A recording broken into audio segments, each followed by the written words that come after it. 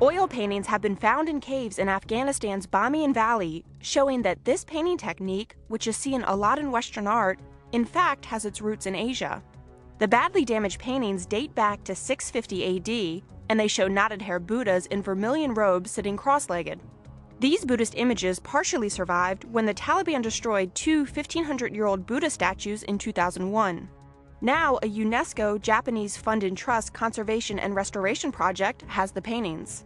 A lot of the objects from the Kabul Museum, the storage of the Archaeology Institutes, all have been looted. Over 60,000 objects have left Afghanistan in the past 20-some years. And looting happened before the Taliban, during the Taliban, and it's still going on. But luckily, the Taliban didn't destroy everything.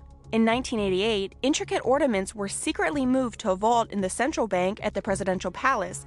They were kept under tight security.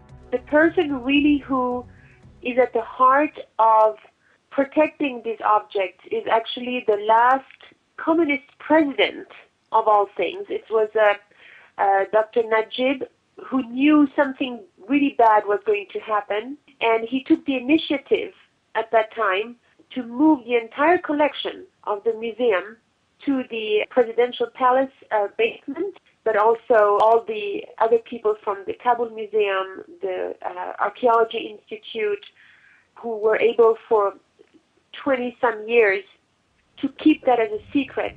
Now, 250 restored objects are on display in Amsterdam's Newkirk Museum.